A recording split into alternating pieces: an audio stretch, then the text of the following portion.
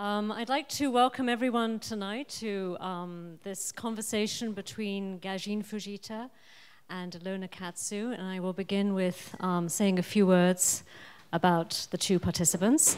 I'll begin with Gajin, whom I've known the longest. Gajin was born and raised in East Los Angeles. He studied at Otis College of Art and Design and then went on to the University of Nevada, Las Vegas, where he studied with Dave Hickey.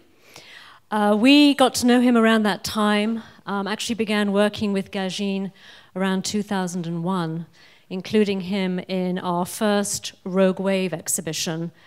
And immediately thereafter, we chose to represent him. And we've actually had 3 exhibitions of Gajin's paintings, primarily paintings, I should say. They have included some of his drawings, but in fact, this is the first exhibition that has entirely focused on Gajin's works on paper. I'm going to read some of this because Gajin actually has quite a distinguished exhibition history. He has had solo shows at the Kemper Museum in Kansas in 2006, also at the Pacific Asia Museum in Pasadena in 2012, and perhaps most notably in 2005, he was the subject of a 2-person exhibition at the Los Angeles County Museum of Art called Contemporary Projects 9, Gajin Fujita and Pablo Vargas Lugo, curated by Ilona Katzew. That was actually the first time that Gajin's drawings were seen in public, and the genesis, I think, of this show began with that exhibition. Beyond that, Gajin also has been included in a wide variety of museum group shows, as various the Site Santa Fe in 2001, the Weatherspoon Art Museum in North Carolina, Prospect 1 in 2008, curated by Dan Cameron, now at the Orange County Museum, of course, the Minneapolis Art Museum, the Ringley Museum in Sarasota, to the Belvedere in Vienna, Outlook International in Athens, Greece, the Museum Morbiosch in Leverkusen, Germany, probably really messed that one up, and the Stedelijk Museum in Ghent, Belgium. As varied as these geographic locations, the subject of these shows have included the graphic impact of Japanese woodblock prints, the influence of hip-hop culture, plastic culture, pop culture, and even the subject of gold. And in fact, right now, Gajin is also included at the Chinese American Museum in an exhibition that focuses on mouth-altering condiments called LA Heat. So that's a little bit about Gajin. I'm going to now say a little bit about Ilona Katzew, who will lead the conversation tonight. As I mentioned, Ilona first entered Gajin's life in advance of the show that she did in 2005. Ilona is the curator and also the head of the Latin American department at the LA County Museum of Art. She received her PhD in 2000 from the Institute of Fine Arts at New York University. She has received numerous scholarly fellowships, including a Fulbright, one from the Getty, from the Metropolitan Museum, from the Ford Foundation, and from the John Carter Brown. And in 2011, she was named as the person to watch in the LA art world by the Los Angeles Times. She has published widely in her field of expertise and has received awards for her books. In 2009, Stanford University Press published Race and Classification, The Case of Mexican America. And in 2011, LACMA and Yale University Press published Contestant Visions in the Spanish Colonial World. I should add that Ilona's main area of expertise is not only Latin American art, but the full breadth from colonial to contemporary. She's also trained as a modernist as well, so it's an extremely broad field. A particular relevance to us, of course, is that Ilona was the curator of Gajin's show. But right now, her focus is working towards an exhibition of 18th century Mexican painting and also the history of Latin American design. So I'm going to ask you, Ilona, to cast your mind back almost 9 years to your show with Gajin and begin the evening by talking about perhaps that exhibition. So I will keep quiet now and just ask you all to join me in a warm welcome for Gajin Fujita and Ilona Katzew.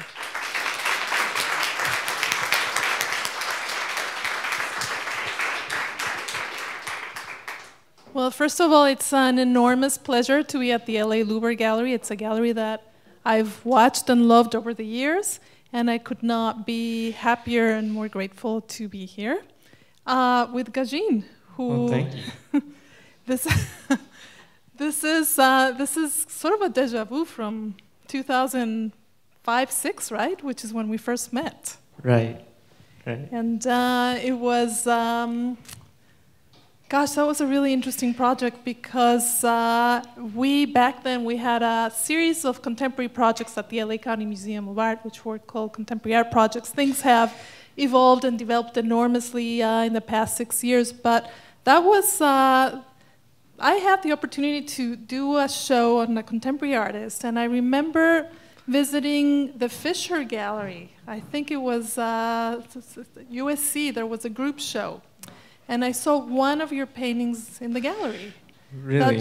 I don't recall, but... But it was, out of the entire show, I remember this very well, because it was a really wonderful painting that was sort of crazy. Because I just thought, my God, this is so incredibly precious. And there was like the gold leaf and this really, really carefully drawn figures that I could immediately pick that they were out of Ito Japanese wood block prints. And then I got closer and I started seeing all this graffiti. So what's going on here?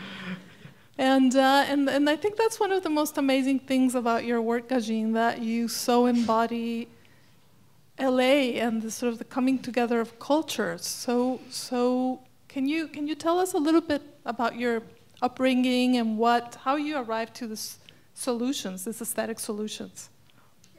Well, first of all, when, what was it, like 2005, when you had approached me and called me, I wasn't sure if this was a serious thing. I never got a call from LACMA. So, I was kind of questioning you and had you come over to my house a couple of times and, to see if you were legitimate. But, it turned out to be a great project, and thank you for seeking me out in 2005. The works... what did you ask me?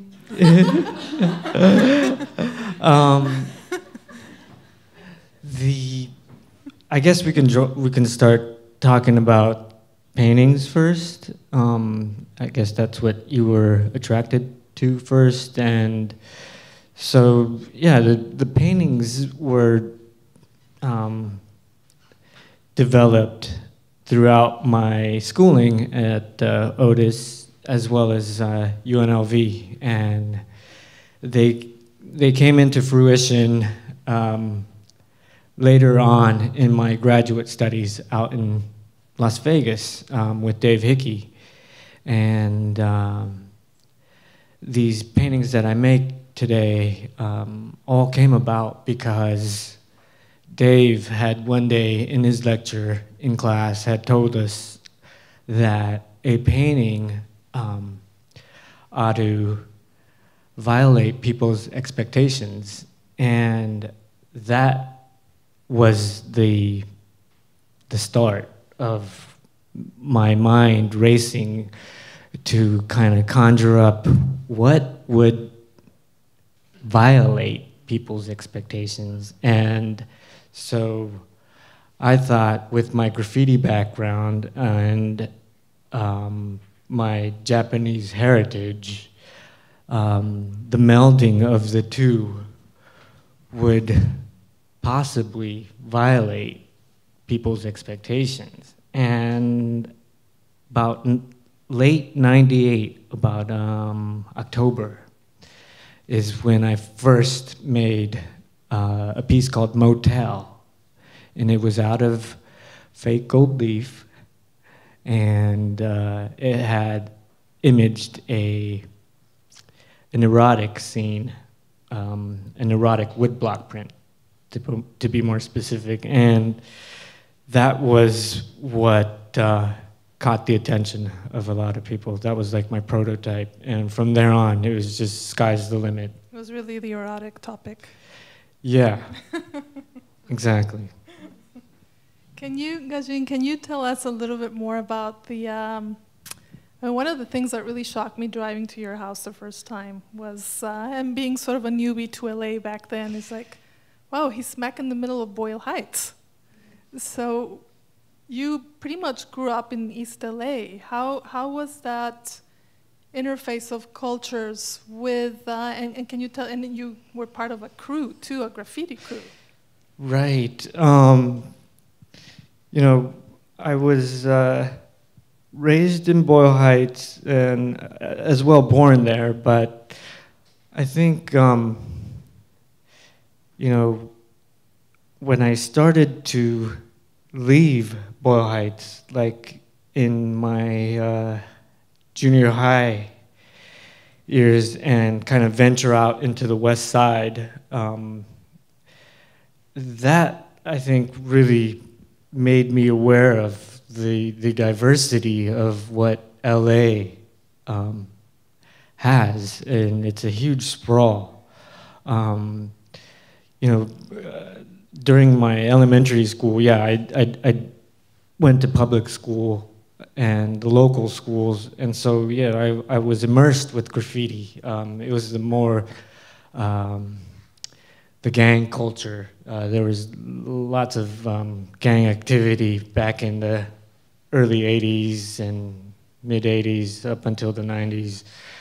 But, you know, I think the pervasiveness of LA and being that it's a huge sprawl, it really opened my eyes when I started to venture out of Boyle Heights and you know, receive education from a magnet school during junior high school, and then for high school I went to Fairfax High, which is like a total opposite of being in Boyle Heights. You know, it's an old Jewish community, so you know, I think unconsciously that had to do with a lot of what gave me these creative ideas to put down on my paintings. Yeah, this it's this kind of cross currents of different things that really, I mean, I think it attracted me enormously to your work initially, and all your followers too. I think it's so LA in many ways, but also one of the most remarkable things, in my opinion too, is the intricacy of your technique too. The works are very painstakingly constructed, and I think that's something that a lot of your audience really enjoys seeing and appreciating. So it would be wonderful if you could tell us a little bit more about how that happened, perhaps first in your painting process, so we can have a better understanding of this, how it impacts the drawings, which you're all enveloped by this incredible selection of drawings, and it will give us a better understanding. Right. I think I've been blessed and fortunate that I had touched upon the woodblock prints from like the Edo period in my, you know, from Japan. It's just an infinitesimal amount of resource that I've got to work with, and from there, you know, studying the woodblock prints, you know, they make me look like a kindergartner if you were to see what they go through in the intricacies and the details that they put in their prints. So, you know, trying to even like get close to what they do and their mastery gave me the inspiration and the motivation to strive for something that even comes close to what they do. And you know, these are the results of what you see of my attempt to master what they do. And I think it goes hand in hand. People can see right away when they see these stencils that it kind of mirrors the woodblock prints, or the process of how the woodblock prints are made, because you know, the woodblock prints, it can take up to 20, 25 wood block prints or wood blocks to print one image. And it's sort of the similar process that I follow with just paper and the cutting of and stenciling of these papers. So I think it was really an inspiration from the woodblock print artists, you know, and you know, to name a few, there's the famous Hokusai, Yoshitoshi, Kuniyoshi, and I also studied and researched a lot of tattoos, because the tattoo artists in Japan, they really look at and reference the artists that I had just mentioned from the woodblock print. And in terms of the paintings, just trying to get back at that a little bit, you incorporate a lot of graffiti into those works as well. How does the process really work? Well, you know, back when I was at grad school, and even at Otis, I was always trying to incorporate the graffiti, because that was my background. I was kind of, that's what I started off with. It was painting out in the streets and hanging out with the crew and doing pieces in yards and whatnot. That was like mid-'80s, late 80s. And, you know, it was early 90s when I took myself to school, finally, and got serious about fine art. And so the graffiti has always been like a natural thing that has been with me. And, you know, while I was at school, I was trying to figure out a way where, you know, where graffiti can be legitimate or be looked at as fine art, the mark making, because it was shunned basically from the so-called high art. And it was my way of trying to uniquely meld it, fuse it with the woodblock prints. But so, you know, it is my primary process in my paintings, and sometimes I call upon my friends to kind of tag up the gold leaf gilded panels that I have made, and to kind of get a more authentic feel of the streets. When I see when there's layers of graffiti and tags and kind of spray paint mark makings layered upon each other, that really resembles the streets to me. And that's kind of the reason why I've asked my crew members, my friends, to tag on the pieces, and I think it really worked. I think people are very intrigued by the fact that there are numerous hands involved in the creation of the background, or the so-called background. Yeah, well, it's kind of amazing because you prime the canvas with gesso, then you work very hard at sort of gilding it. Yeah. And then Yeah. after that, you invite your friends to tag the gilded panel, right? Right. And, you know, It's kind of crazy. yeah, you know, some of my friends were sort of nervous when they first stood in front of the gilded panels and tried to do their tags with spray can. You know, they were kind of asking me, "Are you sure if I can tag on this?" You know, but you know, I would try to calm them down and just tell them, "Look, just do whatever it is that you do on the streets, and act like that this is just a wall that you would, you know, bomb on." And so I don't know if that calmed them down, but you know, it worked. And It's a surface. yeah, it's just a surface, so it's just like any ordinary surface. And yeah, mostly the big paintings are the ones that have a collaboration with my friends, and some of the tiny ones have a different number of hands, but usually they're mostly tagged up by myself. Why it's why would it be? I mean, I imagine because it has to do with the expansion of the surface that you decide not to include so much tagging, embalming in the smaller surfaces. Some of your canvases are beautiful, but they're this tiny and they're so incredibly jewel-like. You know, recently I've kind of been subduing the tagging. I don't know if it's due to me moving from Boyle Heights and my friends not used to coming to my house and my studio, but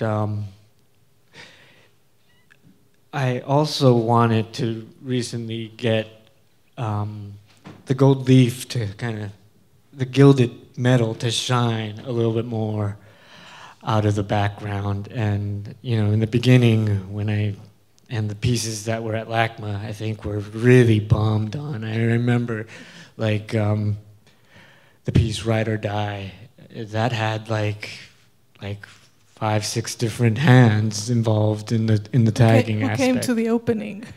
And they all came to the opening, yes. I remember that. Yeah, so, but yeah, recently I think I've been kind of holding back on the tags a little bit so that the gold and the metal would shine a little bit more.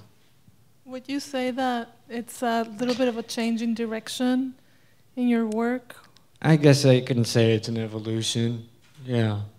You know, I've also been doing kind of experimenting with, because back in '05, I think I was doing pieces that were more, that had more graffiti in it, and there was a more intricate, sophisticated graffiti piece in the foreground, and I've been kind of doing away with that, and because that used to be the title of the painting, and now I would title the pieces in a simple chop block in the corner or whatever with Old English letters, and that also is to kind of simplify what I'm doing, what I'm painting.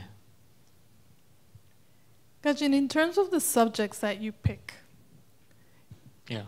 how do you come about it? I mean, because they're all these different symbols in your work. I mean, if we look at the drawings here, which are incredible,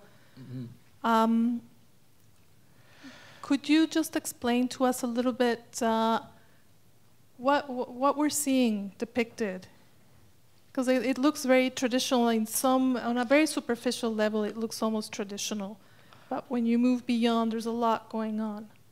Are you questioning me about the drawings, or just in general the whole like paintings? Yeah, you're in general. Well, I guess the subject matters. They're all painted on the paintings. When I started, it was violate the people's expectations. So I started out with the shunga, or the erotic imagery of the woodblock prints, and from there I've kind of been moving on to more auspicious themes, and like this one here to the right of me is a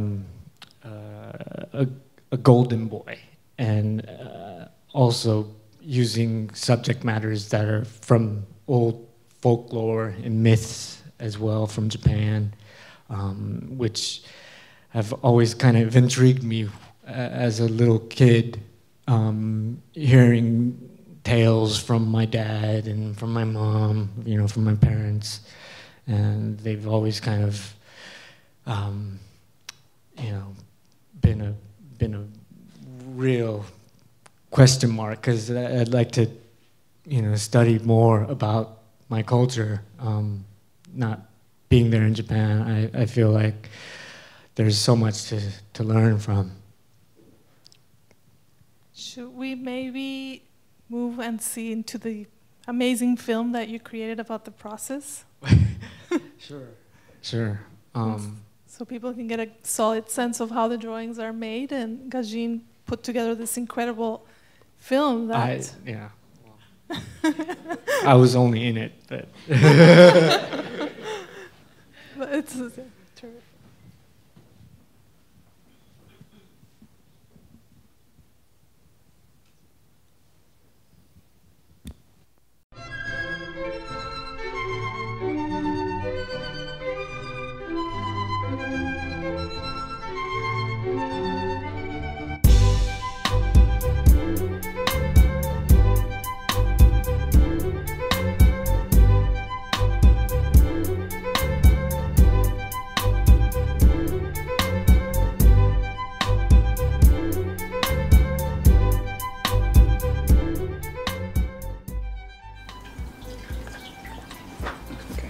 The year 2001, when I came back from school, I was throwing away these stencils. They were a bit more crude back in the days, and I didn't think too much of them, and my mom came up with like the genius idea of like just recycling them, and she picked them out and thought maybe making collages out of them would be like a great drawing, and so that was the foundation in the beginning of the drawings.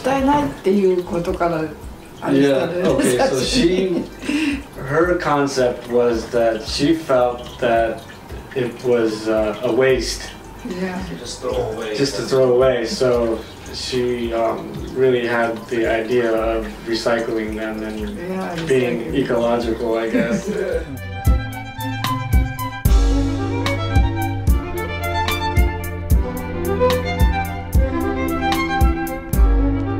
I always did graffiti with my brother, I think since elementary school. So it was just a natural process for me to help out the pieces. And then gold leafing was like the first process that I kind of got into. They've evolved, I think, and they've become very, very complex and sophisticated.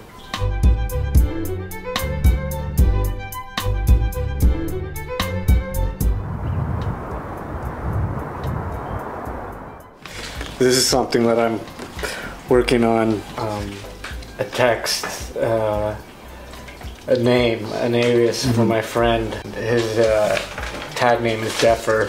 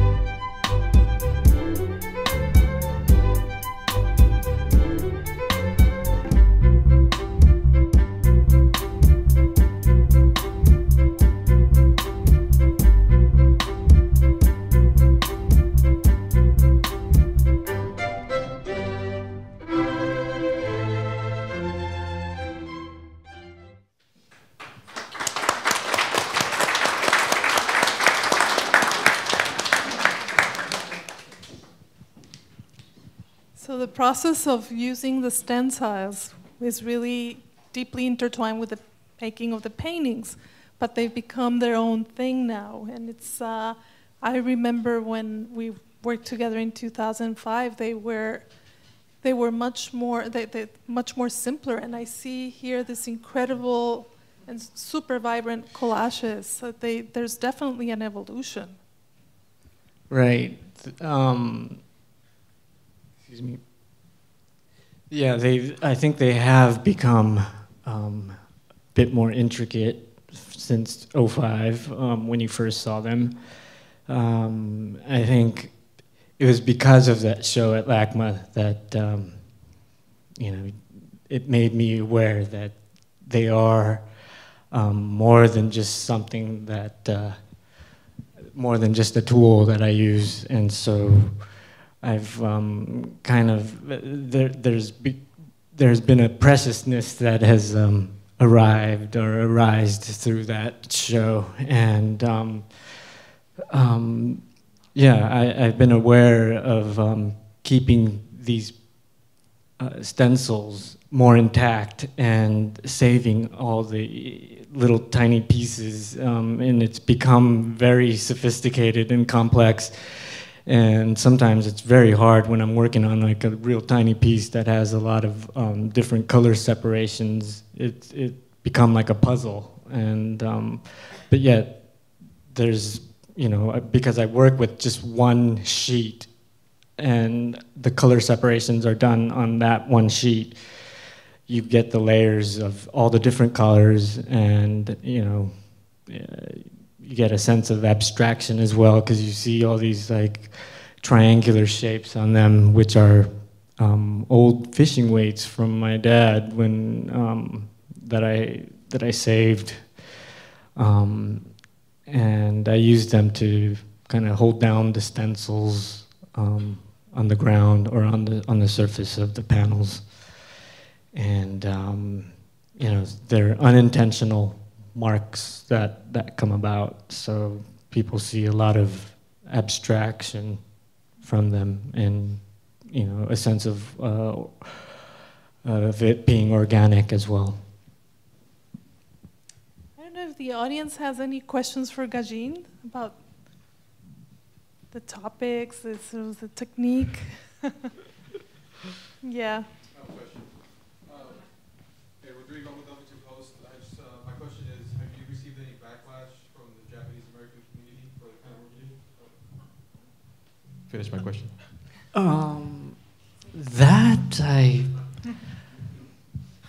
Not really, but I was kind of not afraid, but when I first started like with the erotic prints and stuff, I knew I would get people like just hating on me.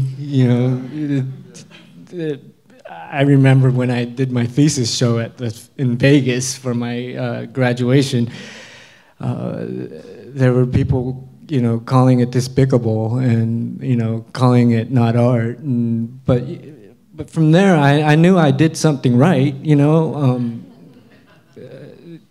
There has to be some sort of hate, in order for me to do something right, Great, thank you.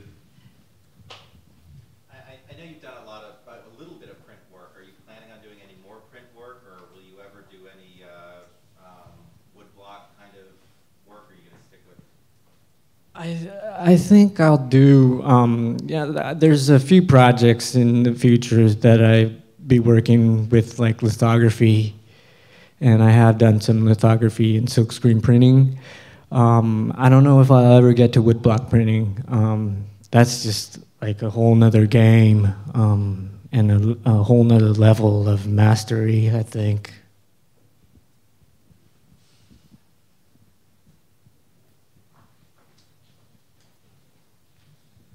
I'm a big admirer of Yoshitoshi, and I can see that in your work. Do you have anything you want to elaborate about your thoughts about him? Yoshitoshi, I really love his subject matters, and his just intricacy of how he drew and his mastery of how he perfected like the proportion of the human figure and stuff like that. You know, when the woodblock prints started, like in the 17th century, they were really crude and like the figures were really out of proportion, and you know, you had characters with or samurais with their eyes bulging out and stuff. And but with Yoshitoshi, I think he refined, and he was more in the end of the 19th century, so his stuff was a lot more refined, and I liked the refined aspect of his prints as well. You know, he did a lot of gory subject matters and a lot of samurai genre prints as well.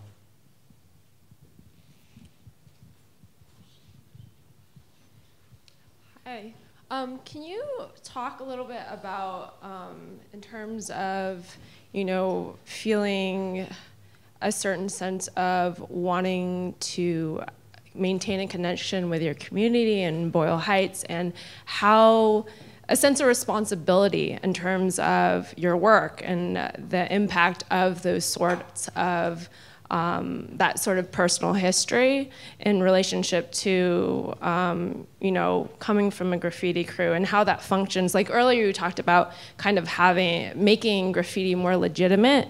Can you talk a little bit about that in terms of how it exists from your upbringing and then now kind of in a fine art context, if that makes sense?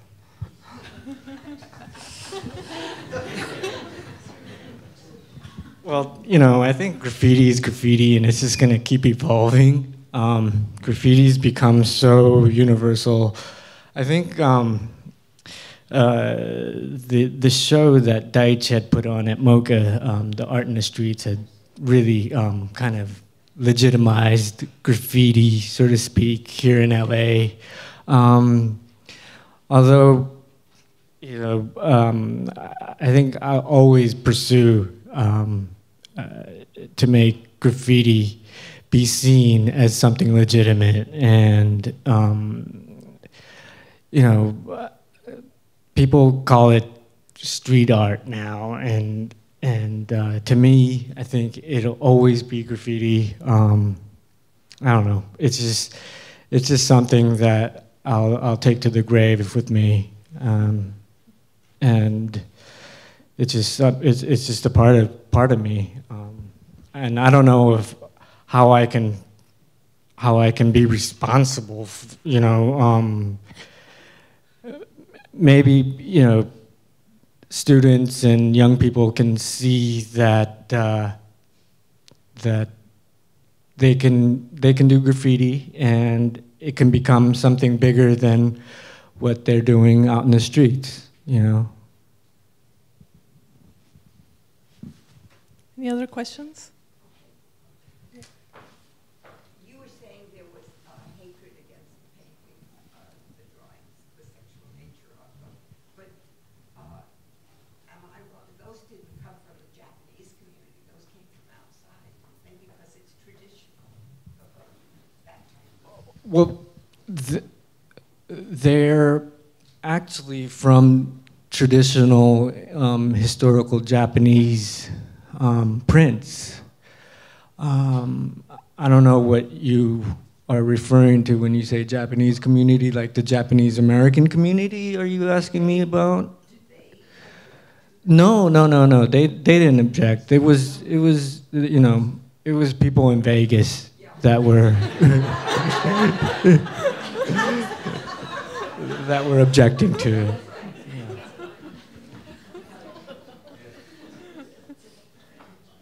Any other questions? Yeah. So when I see your stencils and you talked about the preciousness that developed, this feeling of preciousness when you started paying attention and mounting them, and there's an element of where form and function meet, you know, when you look at the stencils. Have they developed a different relationship with the final piece as well for you? I mean, do you have the same view on this as you do what comes of it? Or is it a sense of a step along the way, or is it a completely separate work to you? Well, I think the paintings have also developed because the stencils have become more intricate, and I'm paying attention to it, paying attention to the stencils a lot more. Of course, the final result will carry over with the paintings being much more intricate as well, because the stencils are like the blueprints. You know, I think they'll keep evolving and becoming even more detailed and whatnot. Gajin, would you like at this juncture to maybe show some of your pictures? Right. There's. Yeah, I see in your paintings there's a lot of your graffiti crews, K2S and STN, and I'm just wondering why KGB isn't represented. No, I'm just kidding. I'm just kidding. Do you ever get tempted to, because stencils are sort of like a blueprint, do you ever get tempted to do more of one stencil? Yeah. You know, actually, David, the idea of stenciling kind of came from you as well. When we were at Fairfax, I remember when you had done some Bob Marley portraits, and you stenciled them multiple times around the school and Melrose and, you know, the Hollywood area. But I wish I could, and I have used at times some stencils multiple times to kind of paint on T-shirts and stuff. Not the intricate ones, but the more simple text and stuff like that. Yeah. You said something once about the Golden Pavilion. I wonder, can you tell me about that again? When Dave Hickey said that you had to, what was it, outrage the audience or violate the audience, and you had mentioned something about the Golden Pavilion and the influence of that. Well, the Golden Pavilion is something that my parents had shown me and my brothers and the family when we visited, or when I first visited Japan in '87. And it's an old structure in Kyoto. It was one of the locations that General MacArthur had sanctioned to be left alone during the war because it was so beautiful.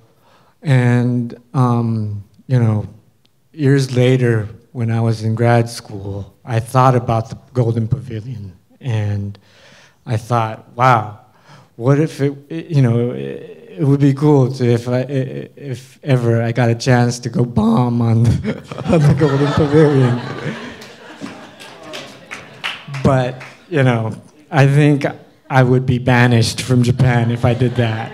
And I'd like to go back to Japan. So instead, I came up with my own gilded walls. And that was kind of the first primary idea of having to tag on gold walls.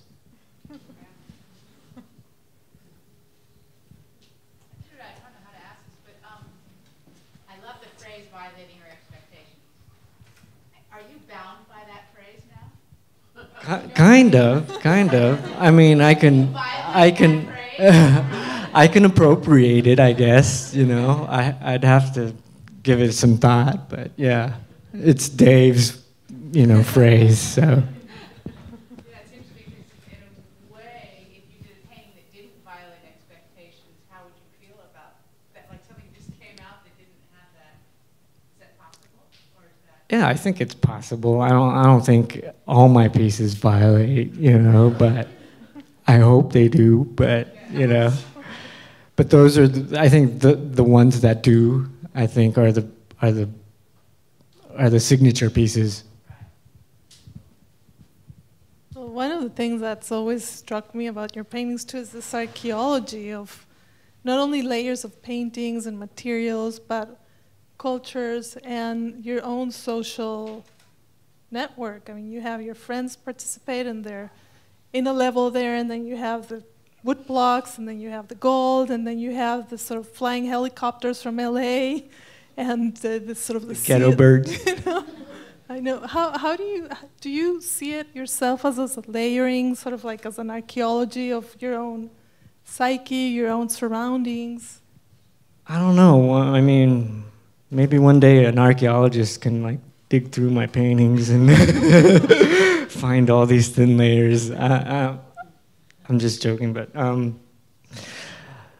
you know, I wasn't quite aware of the levels of all these layers that I would be touching upon when I first came upon and across the first painting, but I kind of had an idea that these discussions would arise about, you know, East, West, contemporary history, and just on and on. And I knew with all that involved in these paintings that they would be very attractive. And that's something that I felt immediately when I first did that painting, Motel. All right, so I don't know if there are any more questions or if we should move on to some of the amazing images that you brought for us. Well, yeah, there's just a couple of images. Okay. You know, the piece behind the monitor you can't see, and this one was originally in the drawing show. I mean, not this painting, but the stencils to this painting. So I thought I'd show this to you. And yeah, it was one of the more colorful stencils, and I really liked it. So I asked them to put it up. And this is the recent painting that I finished at the end of last year. And it's probably like 7 feet by 15 feet or something like that. And it'll be shown in my solo show here in 2005, January. What is it called? Southland Standoff. 2015, sorry. Right.